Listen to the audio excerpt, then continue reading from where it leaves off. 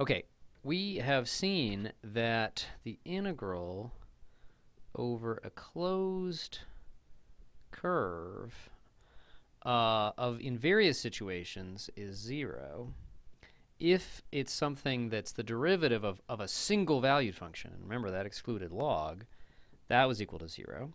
That was one way to prove, but there was just a direct calculation that when we did like this circle of radius a, that was equal to 0. Well, it turns out that it's incredibly general, this closed curve phenomenon.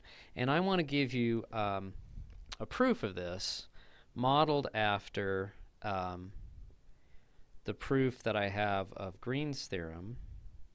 If you look on my videos for a proof of Green's theorem, it's not the standard proof in most books of Green's theorem, but I think it's more conceptual than most.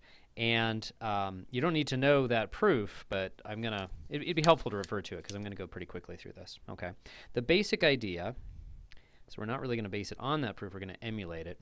The basic idea is to do a microscopic version of a closed contour integral. And what that means is I'm going to take some point z0 in the plane, and I'm going to exaggerate how big this thing is, but I'm going to take a box that's centered at z0 with, it's going to be a square with side length h. Okay, and I'm going to go ahead and go counterclockwise because that's usually the positive direction around there, and I'm just going to take the integral, so let's call that c sub h, curve sub h, and I'm going to look at the integral over c sub h of some random function of complex number f of z dz, and I'm not assuming anything about it quite yet. Okay, now the microscopic is supposed to suggest that I'm going to take the limit as h goes to 0 of that guy. So that's going to tell you really near that point, what are closed contours doing? What are closed curves doing there? Is there something interesting we can get out of that? Now, that in itself wouldn't be very smart because as the size of this thing goes to 0, this thing should die. Maybe unless this thing's blowing up as you get towards z0. This should go to 0 just because the length of the curve is going to 0. Okay, but what I can do, I can divide. It turns out to be smart to divide by the area of the closed curve. So this is actually the closed curve integral per unit area.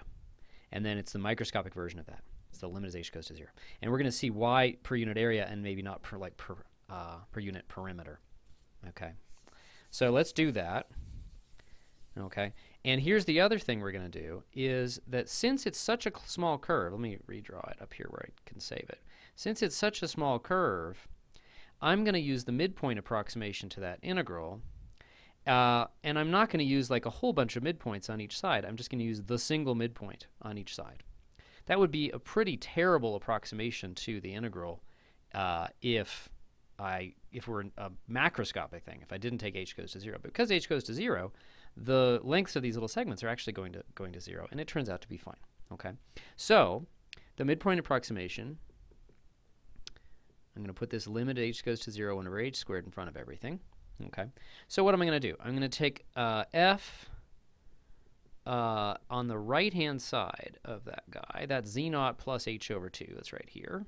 Okay, so I'm taking, again, this is back to the Riemann sum definition. This is why I did that, of the integral.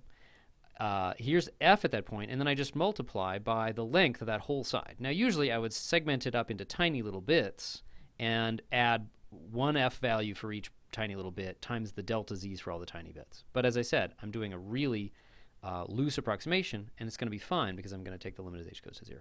Okay, so what's the delta z here? Okay, I'm going a distance h, but it's in the imaginary direction. So the delta z is just IH. Okay.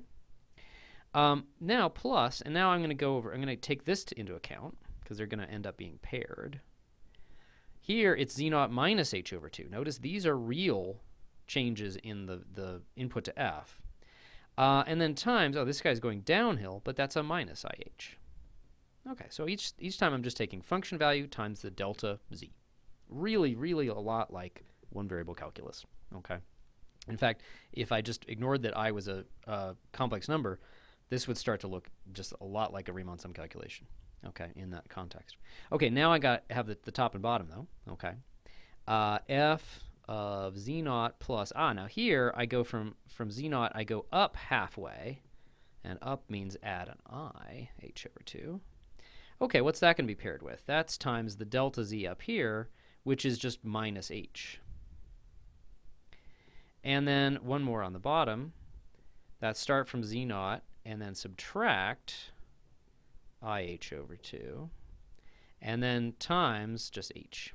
Okay, so all four of those things times 1 over h squared, limit as h goes to 0. Okay, so what's going to happen with that? Looks like it seems to be telling me I'm about to run out of time, which is silly. Okay.